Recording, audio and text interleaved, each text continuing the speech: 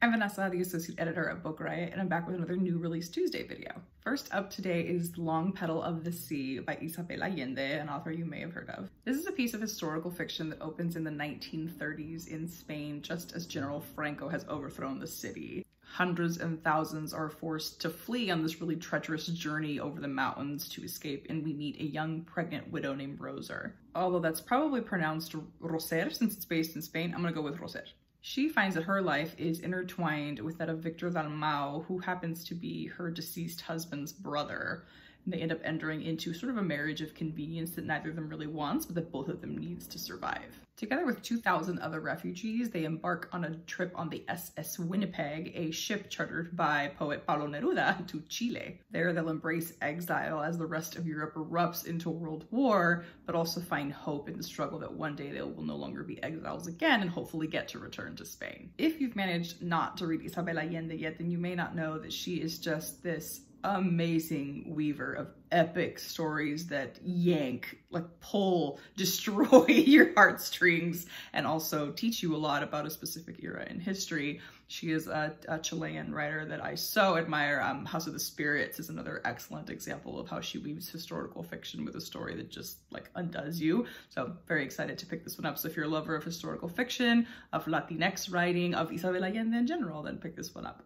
Next is Homie, a poetry collection from Danez Smith. This book is described as a magnificent anthem to the saving power of friendship in a collection that's rooted in the loss of several of Danez Smith's close friends. It's about searching for joy and intimacy in a world where both of those are becoming scarcer and scarcer. Smith acknowledges that it can be very difficult to take up space in a world that is seemingly defined by disparity, by violence, by xenophobia, and specifically to take up space in a body that's defined by blackness, by queerness, by diagnosis. But they describe the beautiful, poignant, and very simple joy of, in the midst of the mire of all the bad things, to look up and see that your phone has lit up with a message, or hear a shout from the window from someone that you love, from a friend or family member, both blood and chosen, showing up at your door with a delicious piece of food to eat. All about finding joy in dark spaces and in retaining hope in a world that threatens to weigh you down. I first started paying attention to or was made aware of Danez Smith when they were nominated, for the 2018 National Book Award for their collection Don't Call Us Dead. And that sent me down a rabbit hole on looking up their YouTube slam poetry performances. I highly encourage you to do that to get a sense of their particular style, which is, this awesome blend of hopeful and funny and honest and fresh, and just so entertaining to watch. So pick up this collection, go back and look up the rest of their stuff, and then check out their performances too. You won't be sorry. Next is Riot Baby by Tochi Onyebuchi. This is a science fiction novella that has been on my list for some time that sounds like one of those that's gonna make me go.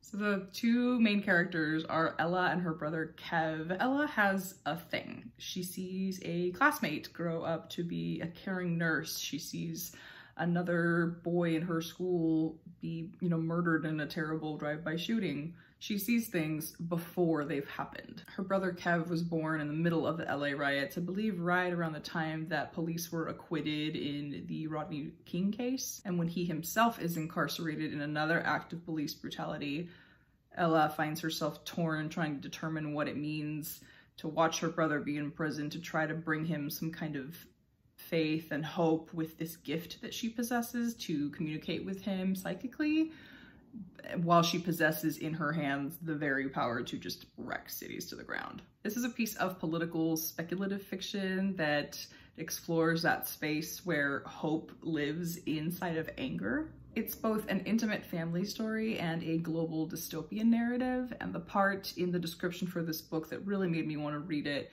is it's described as providing these devastatingly quiet reflections on love, on fury, and the Black experience. Something about that sentence just absolutely hooked me. I have said before that I really enjoy stories that take a really big global issue and distill them down to particulars, because, hopefully as humans we are concerned with these big topical issues in general because they're important, but I think it helps us relate to them on a whole new level when we get to distill them down to like the specific characters and individuals. So can't wait to dive into this one. It sounds like it's going to be a heck of a read from everyone I've spoken to has read it, but also a very important one. Next is The Majesties by Tiffany Sao. This is their debut piece of literary fiction. It's also a bit of a mystery thriller. This book has been out definitely in Australia and potentially in the UK, but it is just now being published here in the US. In it, we meet sisters Gwendolyn and Estella, who have been as close as sisters could possibly be. They've grown up in this very wealthy, very powerful, eminent family that is often also very deceitful. They've relied on each other for support and confidence.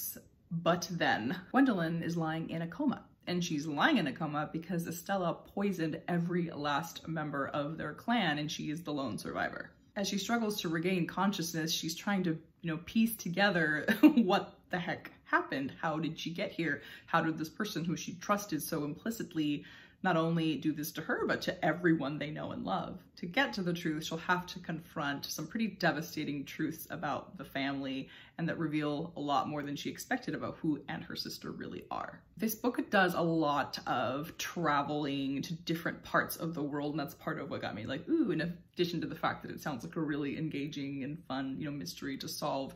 It starts off in these, rich and opulent places in Indonesia, and then jumps to Paris Fashion Week, to the university scene in Melbourne, to the California coast, all with this amazing story of, family treachery and secrets weaving it all together. So if you're a fan of all of those things, or just are looking for a great page turner to pass the time, who isn't? That's why you're here. Then pick that one up. Next is The Seep by Chana Porter, which is a piece of science fiction. Our main character is Trina, who is a trans woman living in a society, and this is my favorite part, where a gentle alien invasion has taken place. If we ever do have an alien invasion, I too hope that it is gentle. Gentle though it may be, it definitely changes everything about their world. Capitalism falls or fails, hierarchies and barriers are broken down. It's just a really big mess that eventually makes things better. Trina and her wife Diba are living a very blissful life in this new, post-gentle alien invasion world, when it gets into Diba's head that she would like to be reborn as a baby and live an even better life. And this may sound a little, but it's actually quite possible in this world that they now live in, where essentially anything that can be imagined is possible. She becomes sort of obsessed with this idea and then decides to do that very thing, essentially leaving Trina all alone. Trina is heartbroken and devastated and turns to alcohol for some solace. And then she encounters a young boy who is sort of lost, and she follows him to try to help him and embarks on this very unexpected quest. And then thus the story turns into this particular journey where she's trying to save him from the seep, as they call it, all while trying to navigate the terrifying void that was left in her life when Diba left her side. This sounds like a really interesting elegy and reflection on grief and moving on and what it's like to be alienated, what it means to be alienated, all with this, gentle alien invasion in the background that I can't seem to move on from. I really love the idea that it was we're just gonna burn everything down, but we're gonna be gentle about it. So yeah, if you like science fiction and are looking for an interesting meditation on othering, love, loss, grief, this sounds like one that you'll need to add to your TBR. And last today is The Third Rainbow Girl, The Long Life of a Double Murder in Appalachia by Emma Copley Eisenberg. This is a work of true crime that is about what's known as the Rainbow Murders case.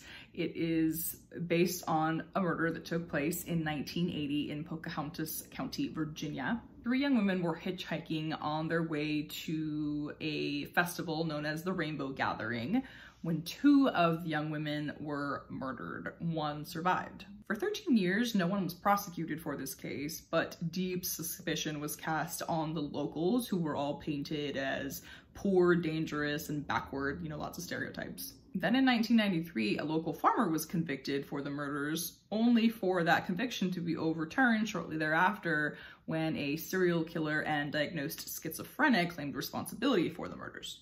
Years passed, the story sort of fell out of a lot of people's consciousness. The truth sort of seemed to slip away, with that passage of time.